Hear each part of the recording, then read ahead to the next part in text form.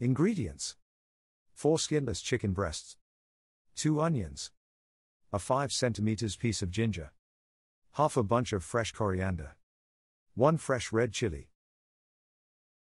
ground nut or vegetable oil, 1 400 grams tin of plum tomatoes, half a 400 grams tin of light coconut milk, 1 small handful of flaked almonds, fat-free natural yogurt, 1 lemon.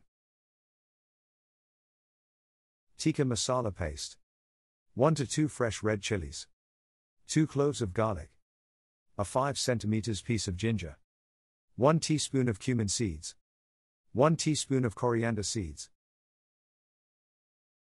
1 teaspoon of cayenne pepper, 1 tablespoon of smoked paprika, 2 teaspoons of garam masala, 2 tablespoons of groundnut oil,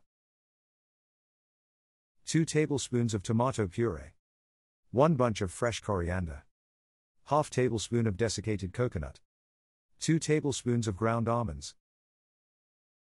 To make the curry paste, halve, de-seed and roughly chop the chilies, then peel the garlic and ginger. Place a frying pan over a medium-high heat and scatter in the cumin and coriander seeds. Lightly toast for a few minutes, or until golden brown and smelling delicious, then remove from the heat. Add the toasted spices to a pestle and mortar and grind until fine, or whiz to a powder in a food processor. Once ground, add the toasted spices to a food processor along with the remaining paste ingredient and half teaspoon of sea salt, then whiz to a smooth paste. Put aside. Slice the chicken lengthways into 2 cm strips.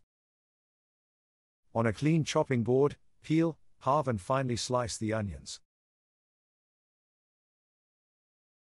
Peel and finely slice the ginger, then pick the coriander leaves and put to one side, finely chopping the stalks along with the chili. Heat 2 tablespoons of oil in a large casserole pan over a medium-high heat, add the onions, chili, ginger and coriander stalks, then cook for around 10 minutes, or until softened and lightly golden.